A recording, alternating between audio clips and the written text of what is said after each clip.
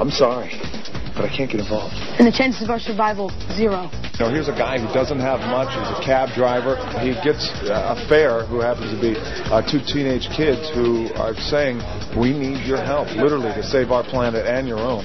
If you abandon us, our mission will be in great jeopardy. This is a big story between a brother and sister who come from another planet, and we come to our planet to retrieve an experiment and fly back in hopes of saving both 2 planets.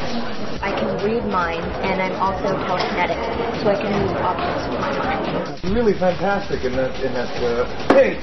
I can phase through objects. So say you threw a tennis ball at me, I can phase, so I become sort of like a hologram and can go through me. These are powers that I thought I had when I was a kid until I actually tried them by, jumping off my bed and breaking my nose. It's an adventure and an action film that, whether you're 8 to 80, something for everybody in the family in this thing.